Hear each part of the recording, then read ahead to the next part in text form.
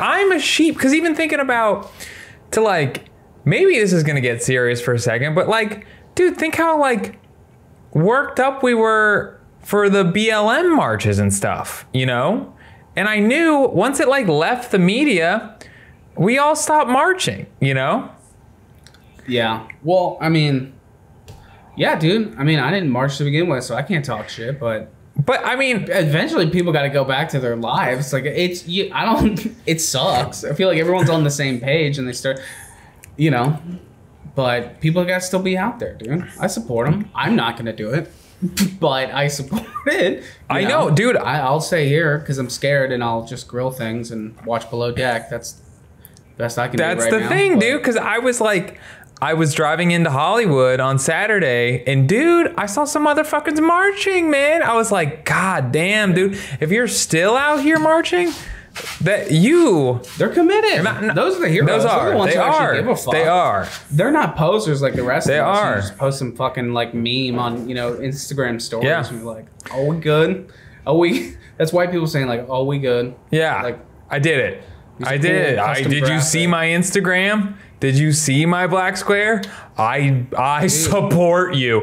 I stand with you, you know? Myself included. I would love myself included. Dude, here's a sketch idea.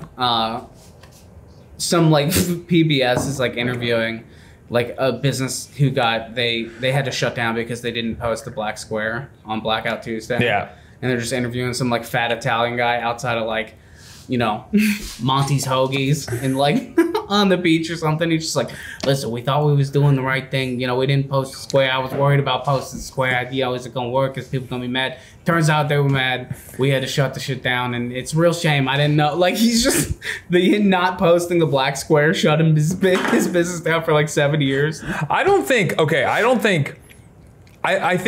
I thought the social media is for watching videos of dogs fight. I didn't know it was going to be this whole thing with the square. I had to call my daughter. She didn't even know what the fuck was going on, dude. She's got 3 kids.